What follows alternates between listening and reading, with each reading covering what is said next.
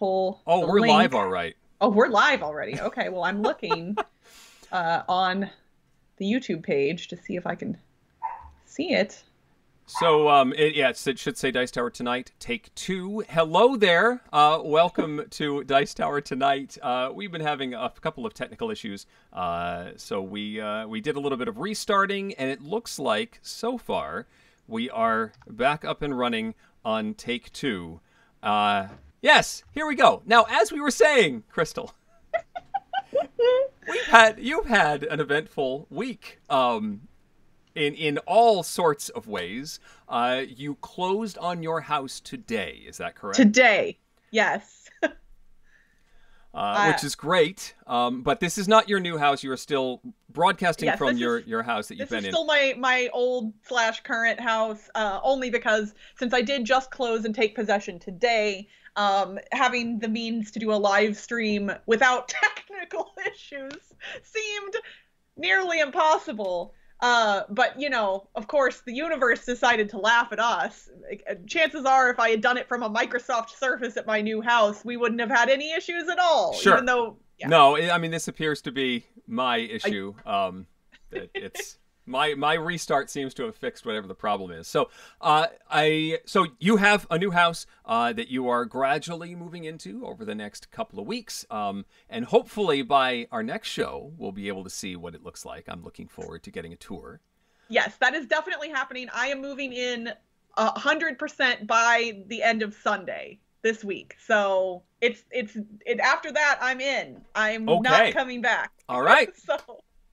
Fantastic. You all will definitely see my new house for our next episode. And I don't know if there would be a way for me to give a tour during the stream. Probably not, but you get a really long cord for your webcam and just that would be a little bit difficult. But or get the onboard. You could carry it around on the onboard webcam on the laptop.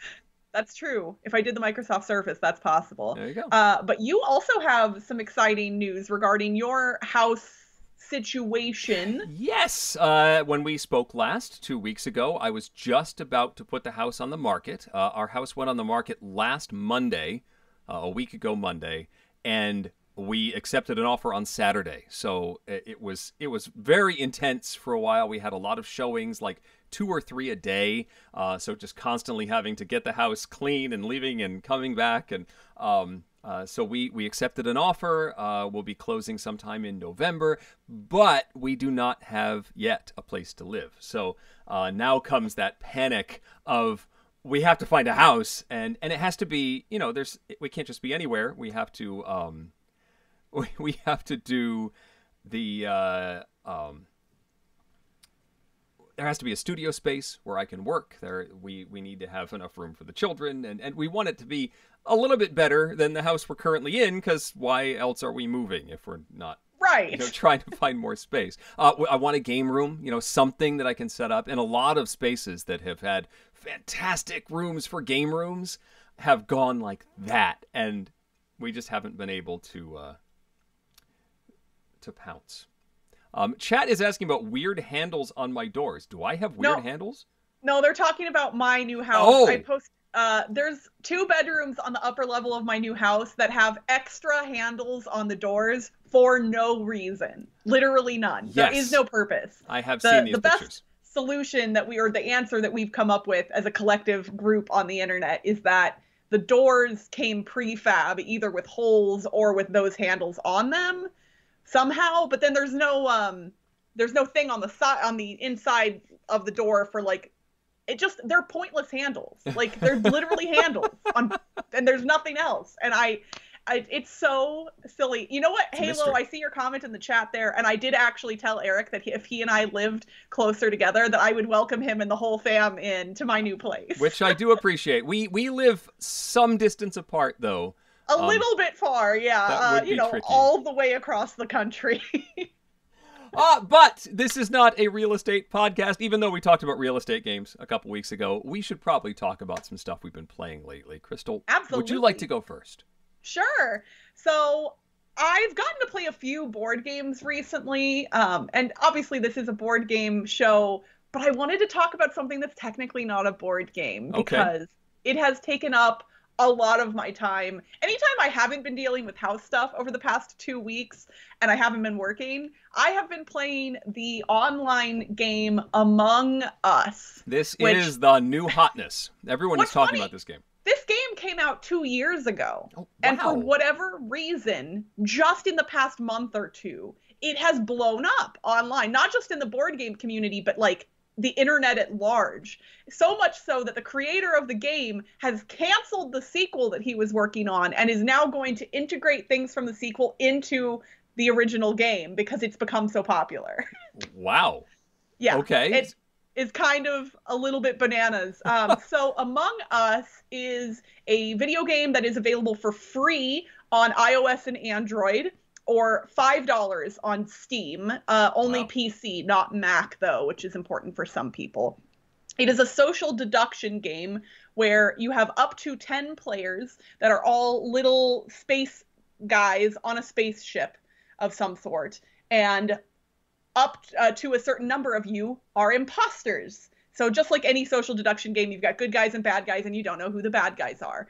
In this game, as a human, as a normal guy, you're trying to run around and complete tasks around the ship. And what's interesting is there's a whole bunch of different tasks, and they're located in different areas, and you have to do specific actions to complete them. It's not just click a button. It's like, oh, you need to click into this thing and then move a lever from up to down, or you have to play Simon to like calibrate a thing, or like they're all a little bit different, and some of them take a little bit of time and they cover up part of your screen while you're doing them. So in theory, while you're running around completing all of these tasks, someone might run up and murder you. Because the imposters are attempting to kill off the rest of the crew before the humans complete all of their tasks. If the imposters can get the ratio down to 1-to-1, meaning there is the same number of good and bad guys, then the bad guys win. Yep. If the humans complete all of their tasks, they win, or if they eject the imposters. So the voting in this game is similar to other social deduction games. If a human comes across a dead body, they can report it, and then a meeting happens. You're not talking to the other players unless there is a meeting going on. So everyone is silent for most of the game. Okay. And then when you come together in a meeting, you all discuss, where was the body found? Who was nearby? Oh, I saw someone running away from the body. And then you have the opportunity to vote people out. And just like any other game of this style, sometimes you vote out a good guy, sometimes you vote out a bad guy. If you can vote out all of the bad guys, then the humans automatically win as well. The thing that is specifically so endearing to me about this game in particular is there is no player elimination. If you get killed by an imposter or you get voted out by the group, you still have things to do in the game. If you're a human, you are a ghost, and you must complete your task list for the humans to be able to win. You can't just sit there idly at that point. You have to go and do your tasks. And what's neat as a ghost is you can fly through walls because you're a ghost. So you can actually get your tasks done much more quickly once you've been killed, which is kind of funny. If you're an imposter and you get killed, you can no longer murder people, but you can still perform sabotage on the ship, because the imposters have the ability to mess with some of the systems on the ship and also to close doors in specific rooms to make it harder for the humans to move around. The other thing the imposters can do when they are human, not ghosts, is they can jump through vents and travel more quickly around the ship. But since the imposters are the only ones that can use the vents, if you see someone jump into or out of a vent, you know they're a bad guy. So what do you do at that point? Well, there's a big red button in the middle of the cafeteria or wherever on the map. You can run as quickly as you can to that button and hit it, and that causes an emergency meeting that is not prompted by a dead body. Okay. The artwork is cartoony and mostly cute, although I will say that the death animations are a little bit gruesome. It is still cartoony, it's still hand-drawn, but they do depict some brutal killing methods, like involving like a knife or a gun. Again, it's all cartoony, but I know that can be bothersome for some people, so I want to make sure I say that. Although, admittedly, I have played this with kids. Like, my friends who have kids that are old enough, like, I've played it with them, and kids love it. and I adore it. I've only owned the game for like 2 weeks, and I've already played more than 20 hours of this game, mostly with some friends in the Brothers Murph Discord channel. And we've been having a really lovely time with it. And it's honestly super great. I'd say if you are a person who generally does not like social deduction games at all, then I would say it's probably unlikely that this is going to, be for you. But if you're a person that likes some social deduction games, the ways that this one is good compared to others is it is quick. Games only take maybe 15 minutes. And again, there's no player elimination. You are always involved in some way in the game for the whole time, no matter what. And it's cartoony and it's cute. It's not super gruesome as far as video games go. So I'm loving it. I know I had mentioned it to you, Eric, when I was kind of first starting to play it. You did, and it is one that I've been interested in, but the way that the last 2 weeks have gone since we spoke last, I've had, some people ask, do you want to join in on a stream or let's get a game together? I'm like, I don't know what any individual day is going to look like right now. I can't plan for anything. So maybe when things settle down, I will be able to give this a try, but it does sound fun. I would like to give it a whirl. The one thing I'm trying to see, I don't know if I'm supposed to announce this or not, so I hopefully I won't make anyone upset, but there's a good chance that this coming week on the 6th, which I think is Tuesday, that there might be a playthrough of this happening with the Salt and Sass crew you all know and love, Mandy and Suzanne and me and a whole bunch of other people. They are good folks.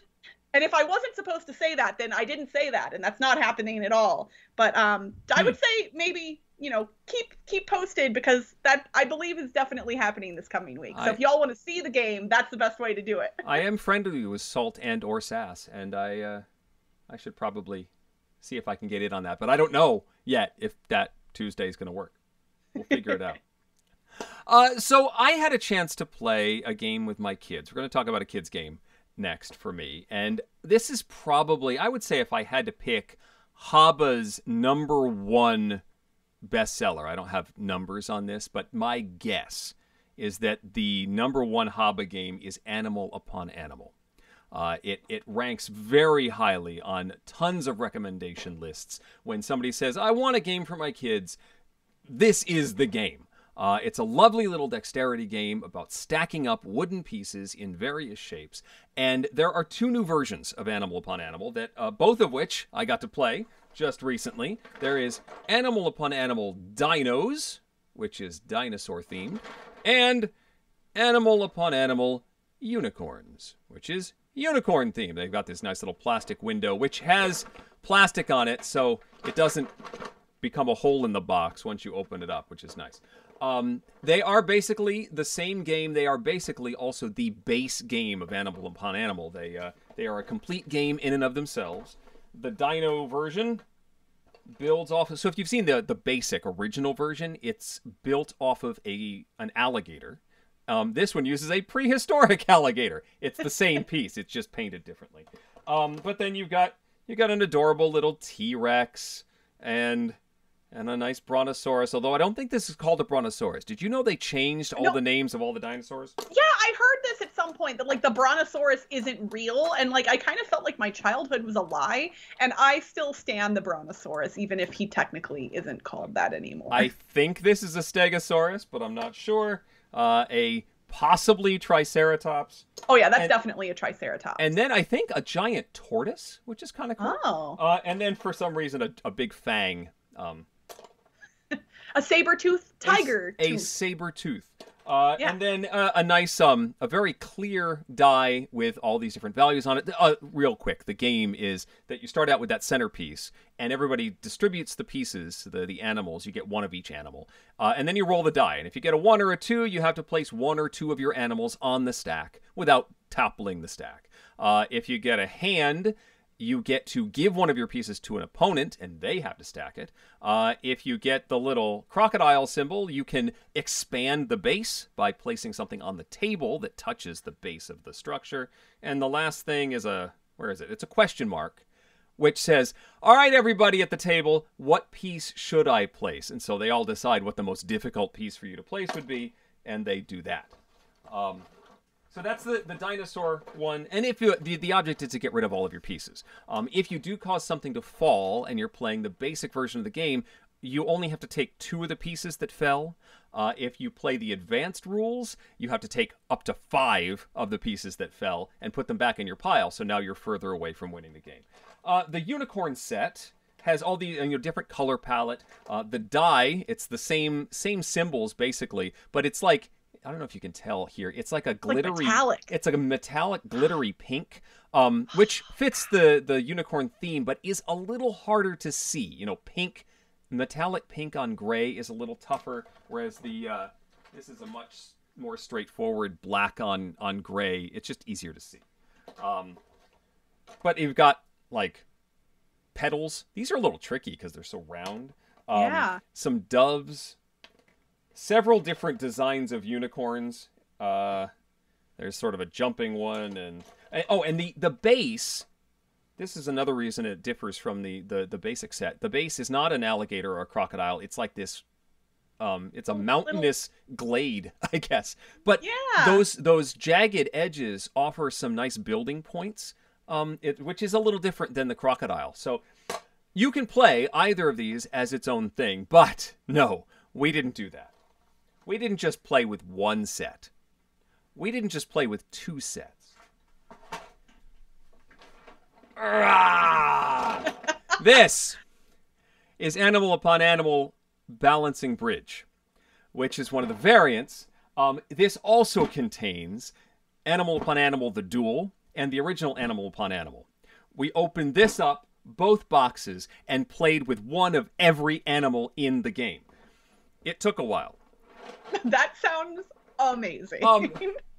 So that was fun, and there's no reason why you can't do that. The dual characters, because it's a 2-player game, you can only do this as a 2-player, because you won't be able to evenly distribute the animals if you have more than 2 players. But everything else, there's 4 of everything, and so you could play a mega game.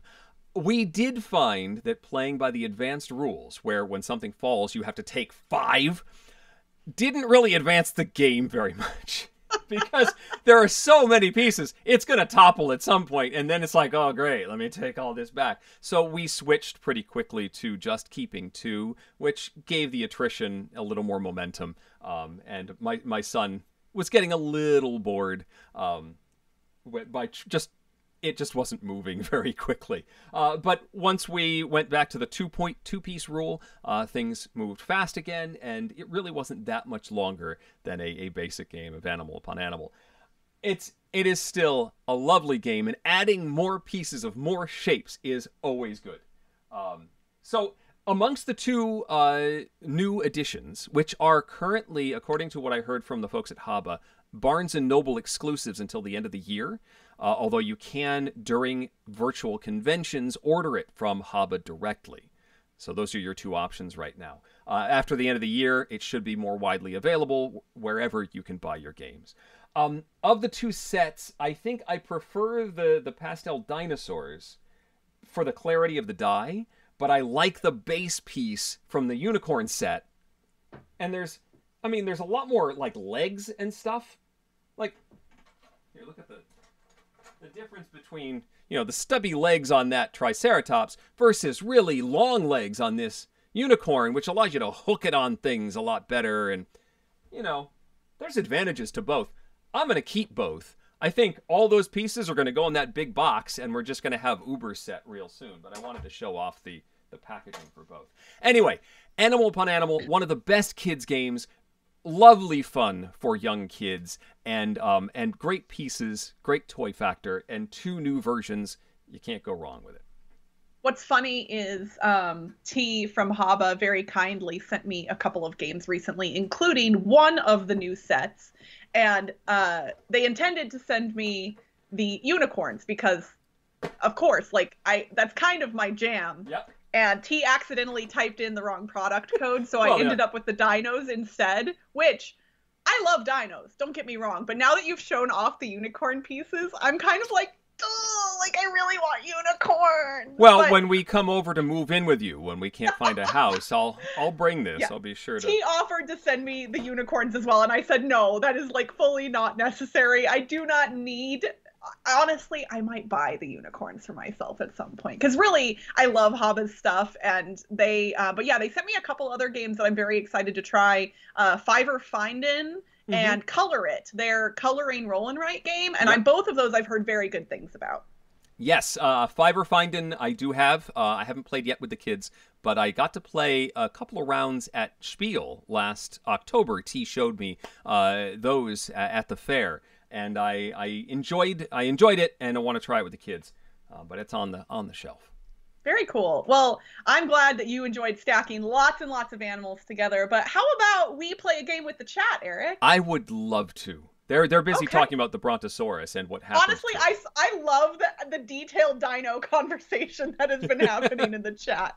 That is super great.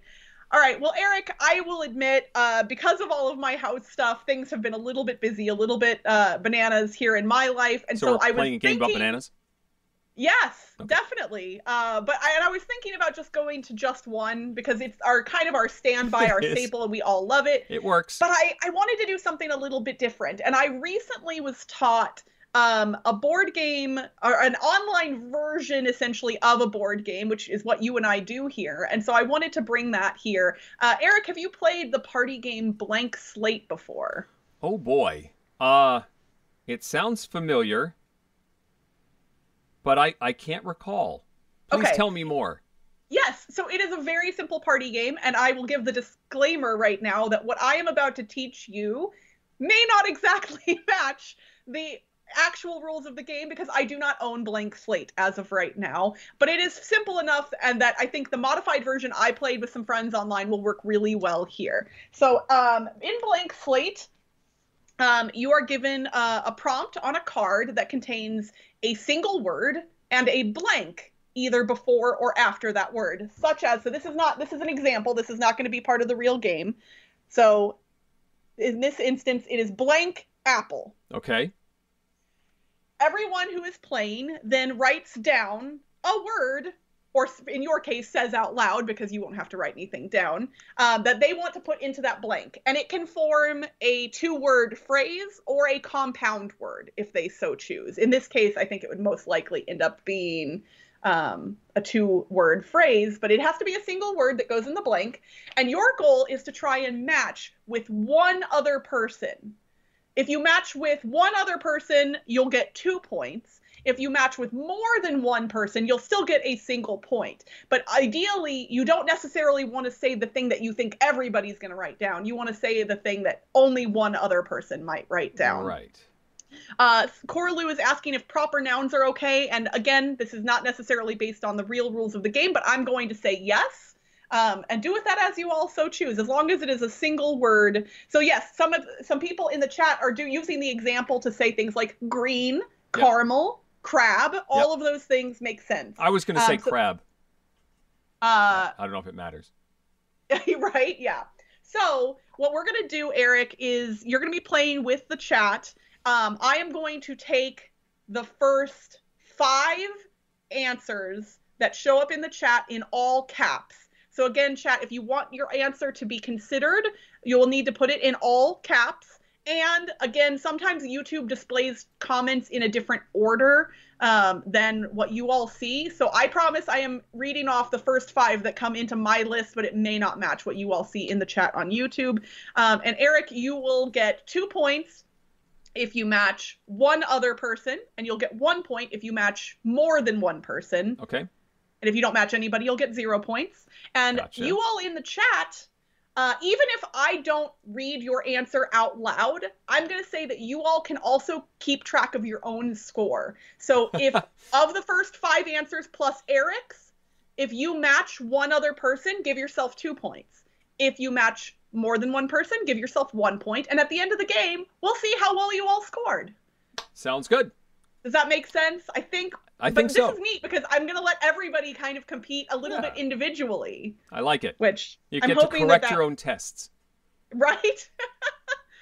Okay. So we're going to go. So you don't have to hide anything, Eric. There's nothing necessary. Or, you do have to hide the chat, I guess. I've hidden the chat. I can't see it on either screen. Okay. So our first prompt here is blank worker. Blank worker. Okay. So chat, you all, again, you have to do all caps for me to count your answer. You're going to put in a single word that would fit in that blank that would go in front of the word worker. And then Eric is going to give his answer here in a minute. And we've already got one answer in the chat.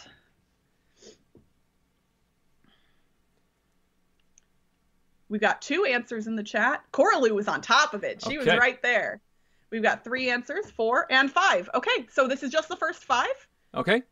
So I've got them. So Eric, what word do you want to put in front of worker? I will put social in front of worker. Okay. Eric said social. So you all can keep putting your answers in the chat, even if you weren't one of the first 5, because again, you'll be able to compare yourself to Eric and the first 5. The first 5 were steal, day, steal again, wood, and meeple. No! So Eric did not match with anybody. The 2 people who said steal would get 2 points each. So Coralie and Billy Murphy definitely get 2 points. And then the others wouldn't get points unless you were one of the ones later that put something in. Coralie said social was a good one though, Eric. So you got some props. I get props. Props are worth half a point. Yes, definitely. Maybe there's an exchange rate. I could do like 3 props to a point. All right. So now we're going to do blank place. A single word, correct? A single word. Got it. Blank place. So the good is not... Right, yeah, you can't say... Although the final season is now on Netflix, so anybody who hasn't watched the last season of The Good Place should most certainly go do that because it's amazing. Okay, I have one answer. I don't think that's a real answer. It doesn't make any sense, so I'm gonna skip that one. Okay. I apologize if that was intended. You're the judge. You can. Yeah. Okay, we definitely have enough answers at this point, so let's see here. Okay. So Eric, what are you gonna put in front of the word place? I will say Park Place. Park Place. I mean, it is a very board gamery answer, it right? Is. Yes. All right. So the first 5 answers, again, I'm skipping one because it doesn't make sense, and I apologize again if I should have not done that. But we're gonna say park. Yeah. Happy. Park again. Oh, okay. Good. And happy. So the people who said happy will each get 2 points. So that's Eric and William. And then the people who said park, David and Kabuki Kid and Eric will all get 1 point. And then, yep. So everybody else can compare themselves to those answers. And, Wolf said, my lag is really long. So that was why the answer I saw did not make sense. It was connected to the other question. I think so. All right. So we're moving on to number 3. It is blank mint. Blank mint. Okay. Somebody that was not in the top 5 for that last one said Melrose Place. There you I like go. It. That's good. Okay.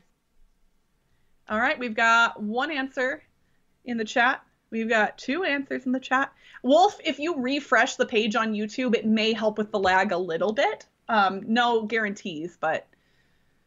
All right, 1, 2, 3, 4, 5. I've got the first 5 answers. So what are we saying, Eric, for blank mint? I will say pepper.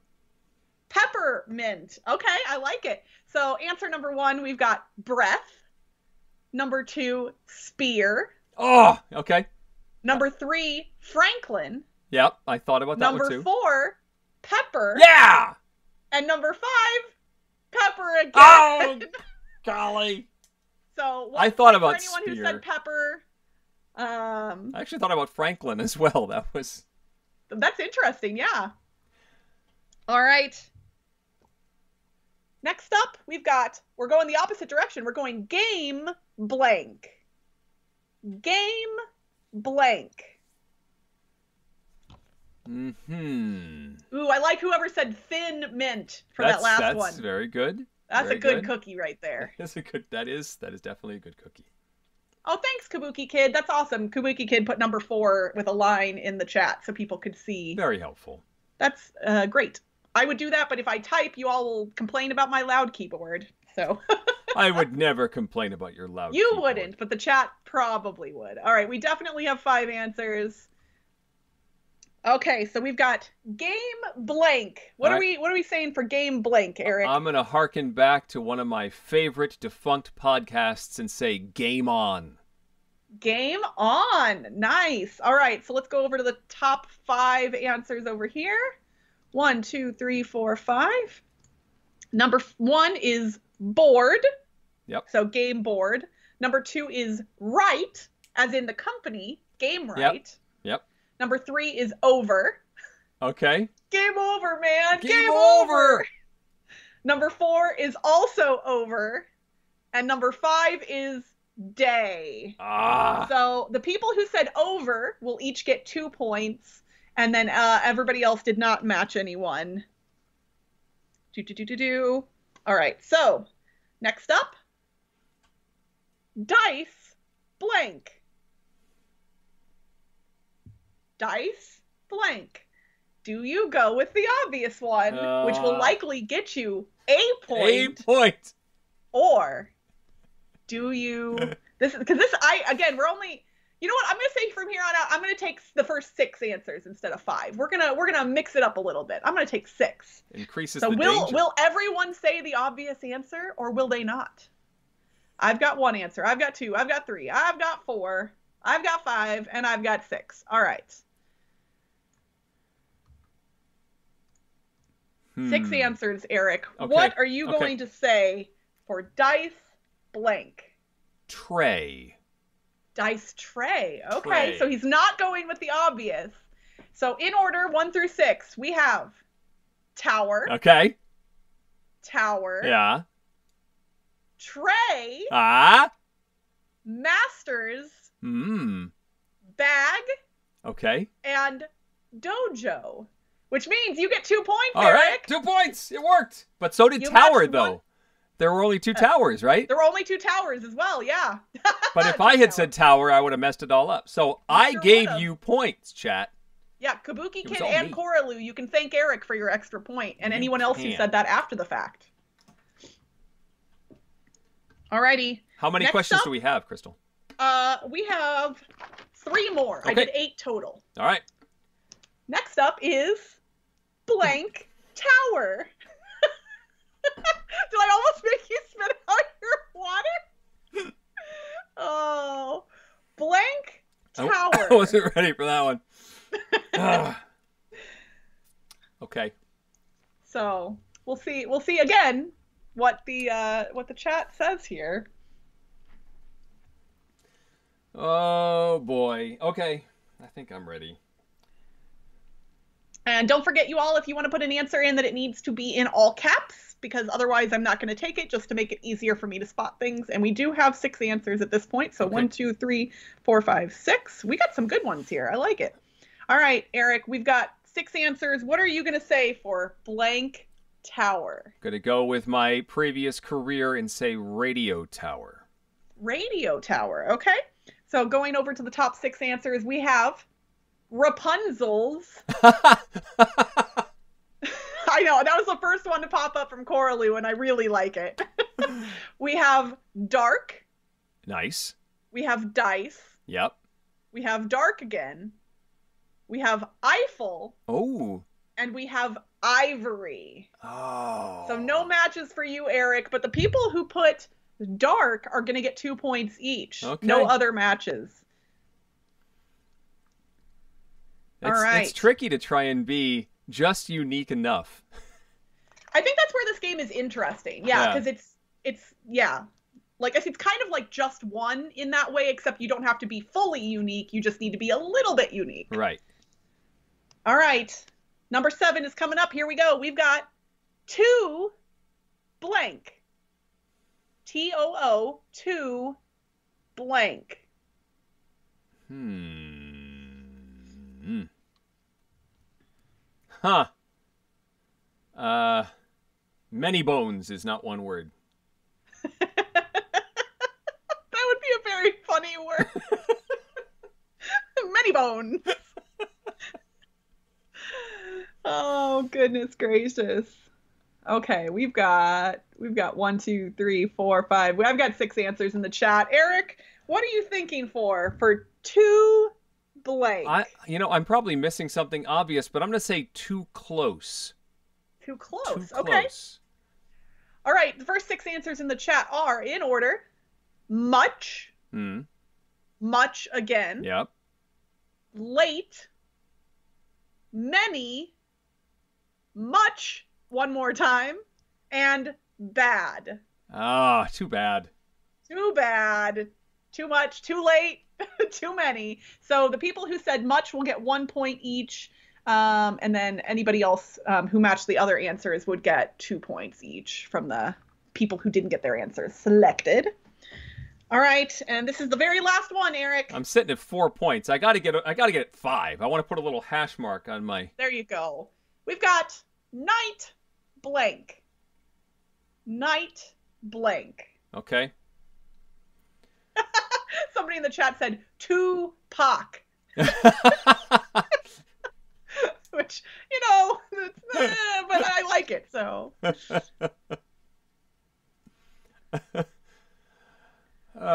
Yes. I think Many Bones should have won. I should have Many said bones. Many Bones.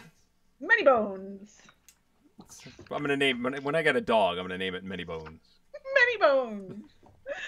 All right, I've got a whole bunch of answers coming through here in the chat. 1, 2, 3, 4, 5, 6. I've got the first 6, Eric. What are you thinking for night blank? Shift. Night shift. Night shift. Ooh, okay. All right, let's look at the first 6 here. We've got owl, court, Yep. trap, owl again, time, and court. So no matches for you, Eric. But I got so many for the chat. I know. The people who said both court and owl, though, get 2 points each. So I'm going to assume, because nobody has put it in the chat yet, that nobody figured out my little, the way I set this game up particularly. But in case anybody hadn't noticed, it is worker, place, mint, game, dice, tower, two, and night. That is great. No, I did not get. No, I didn't. I didn't think anybody would, but I was like, what should I do? I wanted to kind of match the theme, and I was like, I don't know how to make it match the theme, and I was like, well, then let's just pick words that are the theme. That is, just go straight down the middle. That is the theme. That's it. And honestly, that kind of shows how neat and flexible Blank Slate is as a game. Is like, I didn't use cards from the game. I just made this up using a phrase, and we had tons of answers for each one of those. If you all, Eric, you should definitely scroll back through the chat later and look. We had some really creative stuff coming through in the chat after the first 6 answers. Yes. Very nice. So we should probably jump to our topic of discussion for the night. As Crystal explained in her theming, we wanted to talk about some worker placement games. And worker placement is such a wide topic. It is a mechanism that has been used in many, many ways. We often hear of one of the early worker placement games being Caelus. But I pulled out one that's, I think, a little earlier than that, and that's Bus, the Splotter title, where you get like 20 actions, 20 worker cubes, and you put them on actions to make stuff happen. And that's all you get for the whole game. Once you're done placing your 20 cubes, that's the end. How do you define what a worker placement is, Crystal? What makes it a worker placement game? I mean, for me personally, it's literally you put a thing onto another thing to signify that you want to do that thing, basically. Like, that's kind of the broad... but I actually wanted to know what Board Game Geek defined this as. Sure. And I had actually not necessarily, like, there's a big paragraph under the worker placement mechanism that explains a lot of stuff, including some of the earlier games that use this mechanism. But what's interesting in this description is that the very beginning of it says that worker placement is more precisely referred to as action drafting. And I had never actually heard that before, but it makes sense. You are generally drafting an action and often making that action unavailable to the other players. Yes. Which that's not the case in all worker placement games. In some worker placement games, other players can still follow you and do the same action, but maybe at a penalty, or they don't get as much from it. Or sometimes when you do an action multiple times, you get a benefit from doing it multiple times. So there's a lot of different ways that worker placement has been used. And I find that this is one of the genre of games that I enjoy the most. And I think for me, the biggest reason for that is because the thing you're doing is relatively simple. You have maybe a lot of actions to pick from, but the thing you have to do is just pick one of them. Yeah. Put a thing there and then do that action. And usually the result of that pick is a pretty simple thing. Often you're just drafting a resource, or you're gaining a card, or something. Yeah. And so the turns are very discrete. And while you may be thinking about your actions, they do tend to go relatively quickly around the table if you're taking turns placing one worker at a time.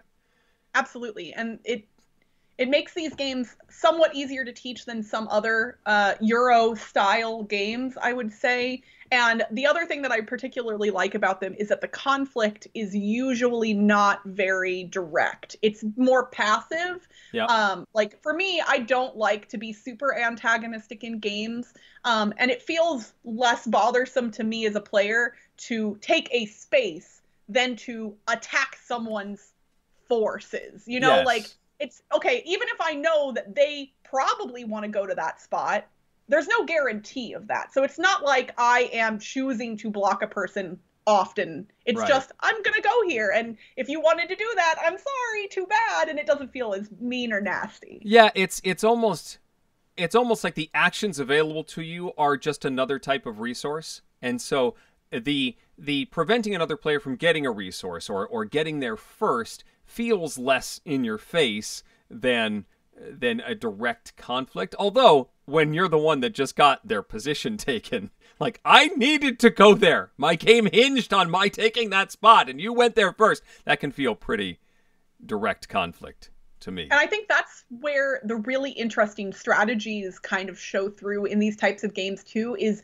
you, at the beginning of a round, you might go, okay, I need to get some food and do this over here and do that. And choosing the order in which you do things can really make a big difference, particularly based on what the other players do. So you say, okay, well, I need food, but I'm going to go do this other thing first, and then somebody else takes the food spot. And now your whole plan has kind of been upended, and you kind of have to decide on the fly how you're going to adjust. And a lot of worker placement games do tend to provide multiple paths to getting certain things done. It is, I think, at least in a lot of the ones I enjoy, it's not often the case that a sole resource can only be obtained one way. I mean, there are certain things that do that, but usually, okay, well, that's the place where you get food, but if you go to this other spot, you can trade in other things to also get food. That kind of stuff tends to be pretty prevalent. So that's, you often don't get completely locked out, which I also enjoy. Yeah, I mean, there are some games certainly where there are some very valuable resources or actions near the beginning of the game. I'm thinking, I might as well pull it out, of Agricola. You know, another one of the granddaddies, Uwe Rosenberg, where you have this evolving market of actions. You start out with, 4 or 5 out on the board, and then gradually add them as the game goes on. And as soon as the add a worker space shows up, it's the only option for doing that, and that becomes very popular. And actually getting proper turn order when that might show up is kind of important. Getting first shot and being in a position where you can add that extra worker when it does show up is an important part of this game. But then later on, more of that space shows up. So it becomes easier to take those very important actions. but that limitation is a major part of Agricola. Only one person gets to take that action when it first shows up. Something similar or related in Champions of Midgard, there is a spot that's available right from the beginning of the game where you can go and pay an amount of resources to get an extra worker. But the first person to go there pays a larger amount of resources. And then as the game progresses, as more people go to that spot, it becomes cheaper for the other players to go there. So it's an interesting, do I spend more to get that extra worker now and think that I'll hopefully be able to recoup the costs? Or do I wait until other people have claimed their workers so that way I can get mine at a cheaper cost? And those types of decisions, I really, those are interesting. Yeah. And I've played in different ways. Sometimes I go early, sometimes I go late. And I like that those types of decisions are, at least for me, usually not super obvious. Like in Agricola, you're saying it's pretty much a go-to, but in something like Champions of Midgard, there's never been a time where I was 100% certain, like, this is when I should do this thing. I just kind of have to guess. So when it comes down to, there's sort of two sides of the fence when it comes to placing your workers on an action space. Either that locks it out for everyone else for that round or until those pieces are removed, or there is some option where someone can pay a cost to take that action anyway. Sometimes it's you have to put 2 workers there, or one more than whatever was there, or you have to put a more powerful worker in that space, or in Carson City you can have a gunfight and maybe knock them off the space. Which of those do you prefer? Do you like the simpler, once I have this, it's mine and you can't have it anymore, or the more usually complex and nuanced, you can pay an extra cost now. It's going to cost you more to take that action. I like the nuance. I also especially like, for me as a player, having flexibility. So I like, you know, okay, somebody else took that spot, but I can still do it if I want. It just will cost me more. So, because that's an easier, or that's a more interesting decision, I think. If it's locked out entirely, okay, well, I go somewhere else then. And that's less interesting to me. I think trying to decide between, do I go somewhere else cheaply, or do I pay more to do this thing that they already did? I think that's a more interesting decision to make. Yeah, I think I agree. It offers more possibilities if you aren't totally locked out, but it may still mess up your plans because now you have to spend 2 workers or that extra money to go somewhere when you were relying on that resource or that extra worker to do something else. I will say one of my favorite recent worker placement games does something pretty unique. So there is the West Kingdom series that has come out. And I will admit, I've only played Architects. I have not played Paladins or Vicomte yet. Yep. I don't know if I'm pronouncing that word right, but hopefully it depends on whether you're being French or not. It's either Viscounts or Vicomte. Okay, well, hopefully I did the French version some justice. Yes. But again, I've only played Architects, but I love that in Architects, you can always put a worker, with a few exceptions, basically anywhere you want. It doesn't matter if other people are there or if you are there already, and you get more of the thing if you have your own workers in that spot already. So if you go to the food spot and you already have a worker there, you'll get more food. And there is a spot you can go where then you can round up characters from the board and put them in jail, or if they're your own pieces, you can take them back off the board. So the pieces don't come off the board until somebody chooses to remove them. And again, even though that sounds mean, like sending somebody else's workers to jail, it never feels mean in the game, because when somebody has 4 workers on a spot and you know they're about to go collect 5 food, like nobody is gonna like begrudge you for scooping them up and sending them to the jail, because of course they're going to be like, yeah, that was I was getting too much food. Like everybody, it feels friendlier, even though it sounds like a mean action. I really want to play Paladins and Vicomte at some point. I know they're online. I really should just find someone to play them online with me, because I adore Paladins. I have not played either of the newer ones. I've played Architects, and that's it. So I would like to play the newer editions and distillations of the system. For sure. And if anyone in the chat has played all 3 of them and wants to share with us what their favorite is, let me know, because I'm probably going to try all 3 of them at some point. But I'd love to hear if you all like the other 2. So there was a question that flew by just a couple minutes ago. What Here we go. Corlu asks, so the real question is, do you prefer meeples, dice, or sand timers for your workers? What do you think of the non-standard workers in worker placement game? I will admit that I think I tend to gravitate toward the meeples more. The games that I really like tend to be meeples, but I also like the uniqueness and how game designers are using other components as worker placement things. So the one of the unicorns escaped. Yes. It was making a break for it. It was trying to worker placement itself into Alien Frontiers, which is Ooh. what I was going to say. Like, I think Kitchen Rush is the most obvious example of the sand timer one, where you're, literally using sand timers to complete actions and you can't move them until the sand has run out. But dice placement games as worker placement games are also very interesting. I've played Marco Polo, the original one, not the second one, and while I appreciate the game's design and I think it's really neat, it was not for me. Like, it was just the type of complexity in that game was not what scratched my brain in the right way, but I definitely appreciated how neat that game was.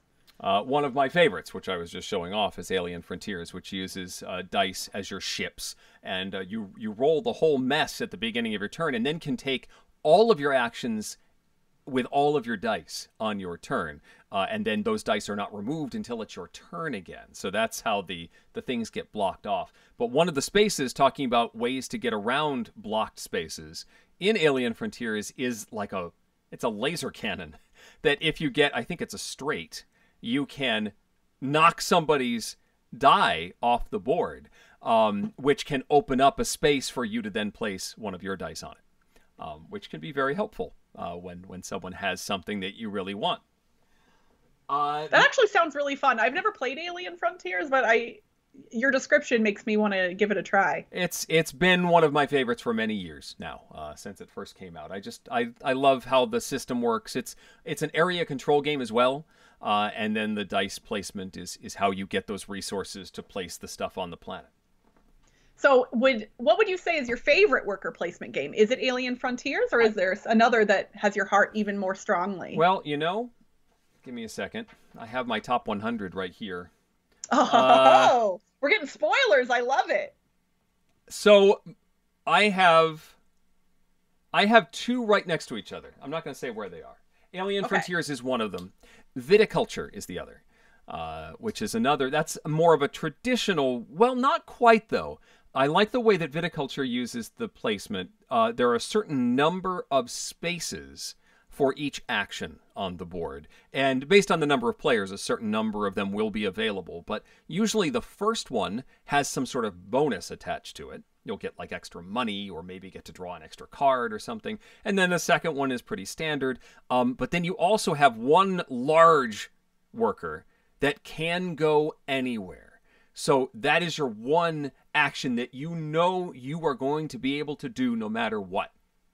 And then if this person is going somewhere, I'm reserving them for that.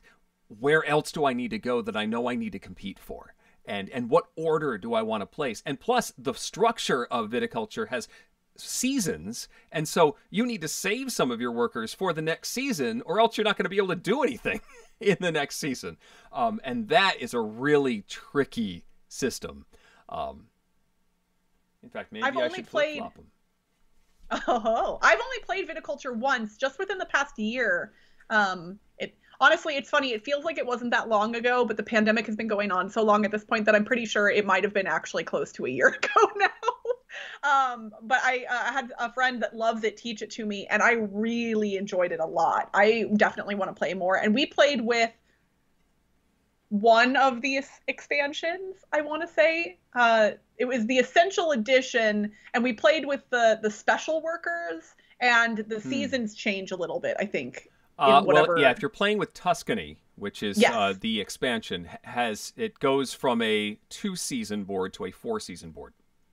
Yes, so that is what we played with, the 4 seasons and the specialized workers that do cool things or whatever, and it was great.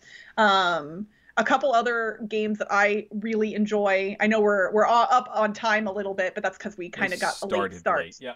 Yeah. Pursuit of Happiness is one of my favorites that I don't hear talked about often enough. I love Pursuit of Happiness so, so, so much, and I own every expansion for it, and it is amazing. I've already mentioned Champions of Midgard and Architects. I had Viticulture on my list as well. Dinosaur Island and Near and Far are the other two that I would shout out as games that I really enjoy. Okay. Dinosaur Island, I feel so bad. I have yet to play Dinosaur Island. I own it. I've got it. I loaned it out to some folks at a convention so they could run it with my copy. I still haven't played the game. I know the designer from high school. I still haven't played it. I'm so sorry, Brian. I'm sorry. You know what? Honestly, though, I think everybody kind of understands that, like, there's a lot of games, and even the great ones. Like, I've only played it a handful of times. I would love to play it more. The thing about Dinosaur Island specifically, and this actually applies to a few other worker placement games as well, it's a little bit of a bear to set up. The playing of the game isn't actually that bad, truly. Like, there's a few moving pieces and things you need to learn, but like games like that can be a little bit daunting just to set them up. Champions of Midgard kind of is another one. Like, okay, you've got all of these things and these things and these boards and those pieces, and it's not horrible by any means. And especially once you become familiar with them, then it's, it gets way easier. But if you're getting into a game like that and you open up the box and there's so many pieces and parts, that can be like, okay, you know what? Let's just pull this other thing off the shelf that has less pieces and I already know how to play. Like, even if you want to play the thing, it's sometimes hard to get the time to do it. The only other one I wanted to mention before we end the topic is Copycat, which is Freedom and Freese's mashup game, which uses worker placement and deck building and like the through the ages drafting mechanism. It's this mashup of all these different popular mechanisms and with a goofy election theme, and I like it a lot. I've heard interesting things about that one. I've never played it. It's well, people in the chat have been putting some of the games that they really like into the chat, which is awesome. Seeing another dice one called Endangered from Corlu. Amy said Viticulture actually works. Yeah? Yeah. I played that. It's a cooperative game about saving animals. And yes, you roll your dice and then you're placing them on action spaces. And you have to place a larger die value than anything else that's already there. So based on what you and the rest of the team want to do, you have to make sure you don't put too high a die on an action that somebody else wants to take on their turn. Interesting.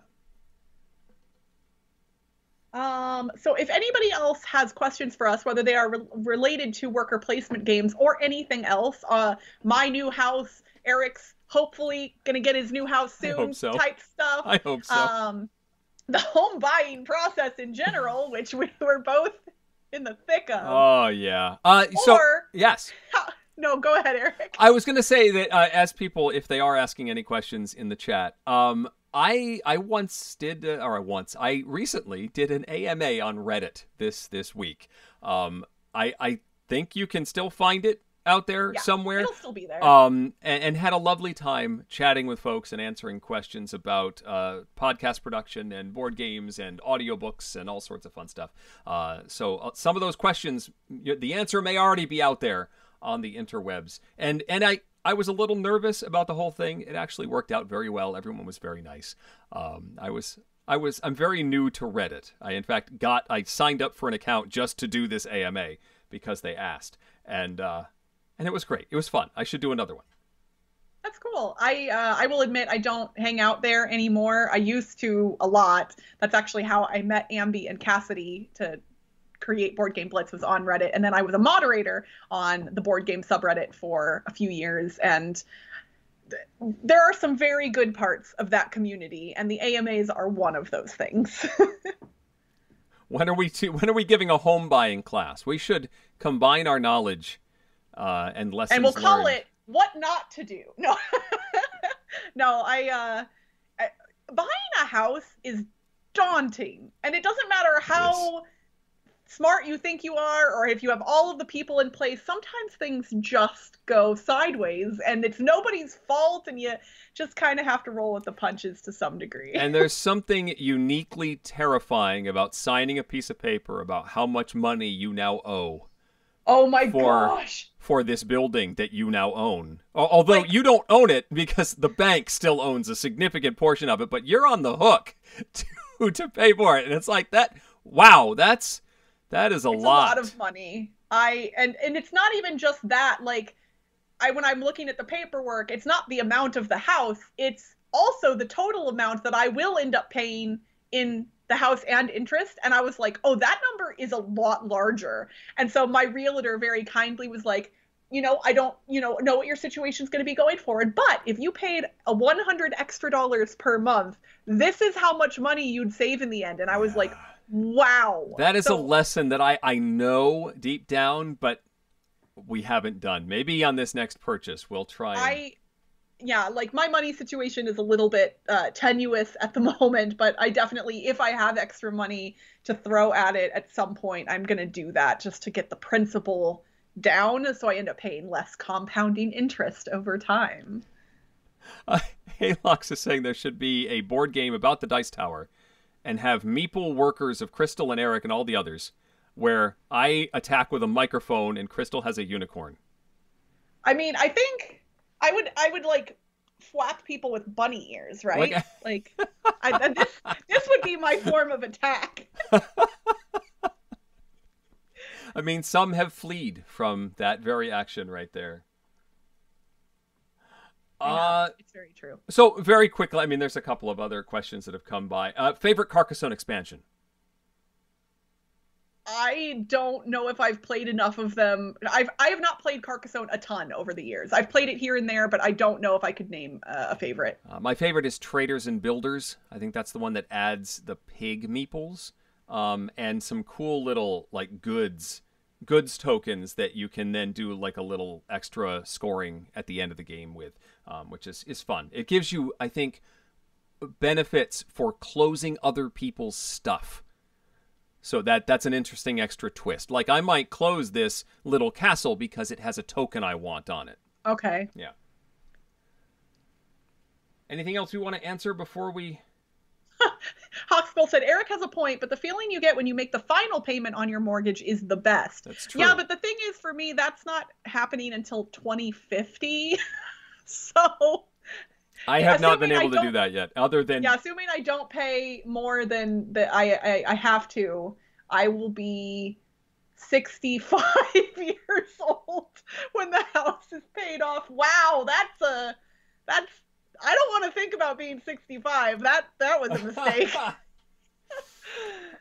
Tristan asks, if approached, would Eric do voiceovers for things like animation? Sure. Yes, you know how to find me. And additionally, would Eric welcome more professional voice actors into the board game space, like in apps? Oh, so like people taking my jobs. That's what you're asking. Sure. Yeah, the more the merrier. And in fact, it's, there are plenty of other voice actors, voice professionals that are working in this space, which is great. I am not annoyed in the least that I'm not on certain major board game projects at all. It's fine. Everything's fine. Well, I mean, so what we need to do is we need to make sure that board game publishers know that they should do more app narration and cool app voices. So that way there is more voice work for Eric and the other people. Then everybody's happy. I like it. That sounds like a plan. All right. Well, we're definitely past our 7 o'clock ending time. Thank you all for bearing with us at the beginning when we were having the technical issues. We apologize for that. If you all could do us a favor, and if you like what happened after the technical issue, don't occurred, rate what happened before. Hit the thumbs up button on this video and let the YouTube algorithms and all your YouTube friends know that you really enjoyed it. And we will see you all again in 2 weeks. I will definitely be in my new house. Yes. And I am very excited to have that be the case. I can't wait to get into it this weekend. But we really enjoy you all hanging out with us and playing along with the game. Eric, do you have any final closing thoughts? Golly, no. We'll see. Okay. Yeah, no. I mean, I've got some, So but we they're will written see down. you all again 2 weeks from tonight on Wednesday. Oh my gosh, that's going to be October 14th at 6 p.m. Pacific, 9 p.m. Eastern. So until then, I'm Crystal. I'm Eric.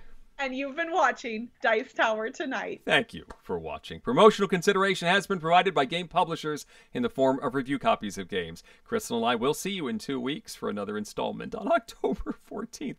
Our show is supported by viewers like you. Thank you. Dice Tower Tonight is produced by Crystal and me, with assistance from Tom Vassell, Mike DeLisio, Roy Cannaday, and Rob Searing. Battle cries for bards provided by Fortune and Glory. Timothy Pinkham composed our theme, and hosting is provided by Cool Stuff Inc., where you can find great games at great prices at coolstuffinc.com. Give us your feedback on the Dice Tower Guild at Board Game Geek on Facebook or Twitter, or by emailing us at crystal@dicetower.com or eric@dicetower.com. And don't forget to visit the other shows in the Dice Tower Network. Find something new at dicetowernetwork.com. Until next time, from all of us at the Dice Tower, have fun gaming. Hawkskull just put in the chat that there's only 4 Dice Tower Tonights until Christmas, and my mind is literally blown. Ah! No! How is that a thing? No, that can't be right. Right? It can't. 4 till Christmas. Oh, boy. No. 2020. I don't. Time. All right. Good night, everybody. Right. I gotta Bye, go everyone. sleep. Bye.